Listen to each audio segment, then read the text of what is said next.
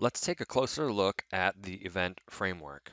The event framework provides the technical infrastructure for logging, handling, and alerting from processes at runtime.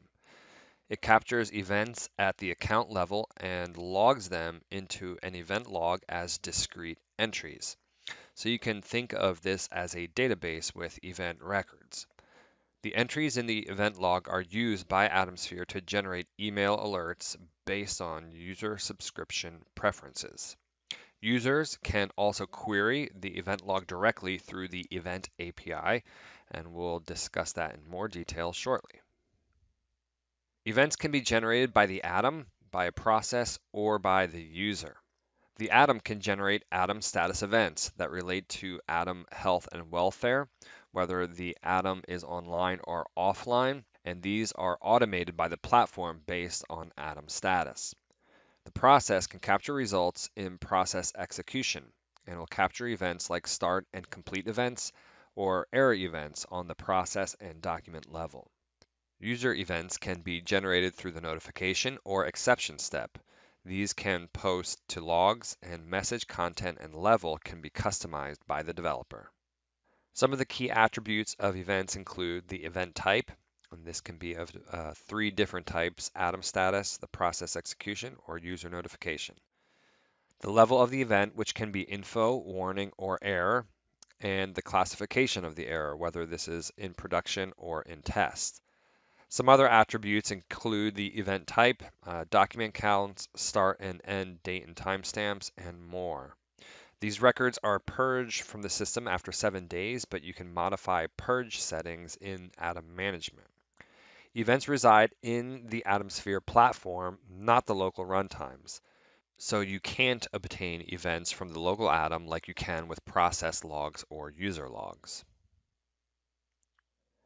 As we saw before, this event framework entry displays numerous attributes, much of which is the same information that is shown in an email alert. Okay, so events are stored in the Atomsphere platform, but how do we get to them? Well, events can be consumed through one of three channels. First, there's email alerts from Atomsphere. So Atomsphere sends out email alerts to Boomi users who are subscribed to alerts in the account. There's also an RSS feed. These are created for a specific Atom. These alert events are pushed to clients as an RSS feed, and they are formatted similarly to email alerts. And this can be very useful for high volume or logging applications. And finally, there's the Atomsphere Event API.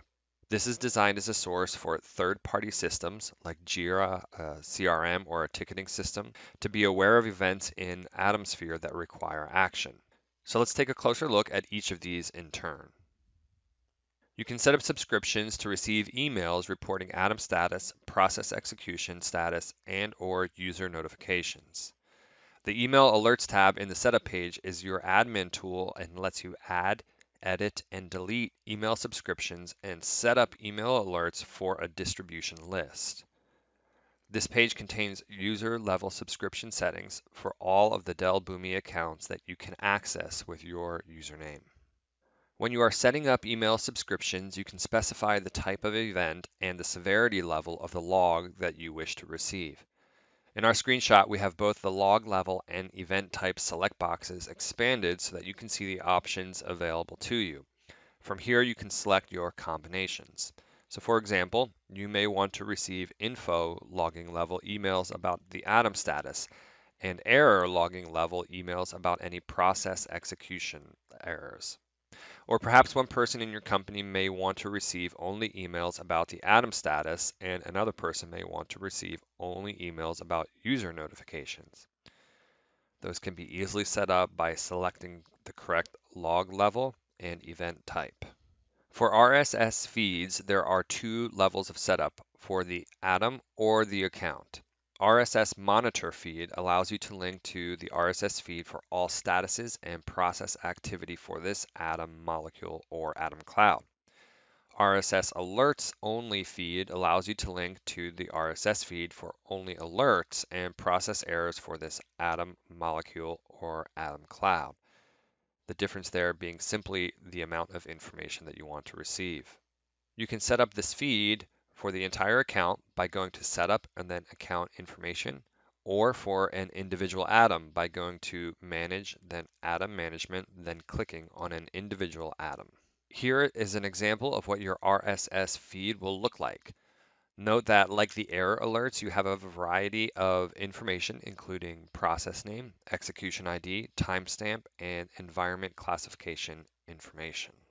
Another channel for consuming events is the Atomsphere Event API. The Event API allows you to query the event log directly, so you can create custom programs to query the data.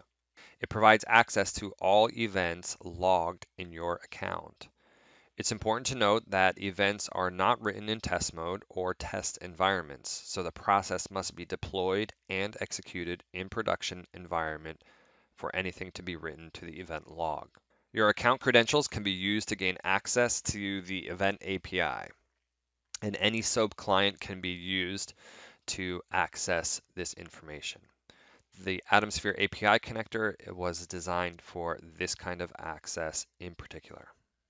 So this is a typical Boomi connector configuration. The Atomsphere API is a connector, and the action here is query. The connection contains account-specific information and credentials, and the operation defines the objects and filters used for the query. The Atomsphere API connector URL consists of three elements. First is the API address itself, then the Atomsphere account ID, which you can find in the browser URL, or you can find it under Setup and Account Information. And finally, the WSDL request in the query string. So the user who is making the request must have permissions to access the API in User Management. And you can check this by also going to Setup and then User Management, select the user, and review the permissions that are granted to them. The Atomsphere API operation can be set up to query data from the event object using filters on the level, date time, or process ID. And this is what the response looks like coming back from the API. You can see that it generates an XML profile that returns all the same data that we've seen in previous screenshots.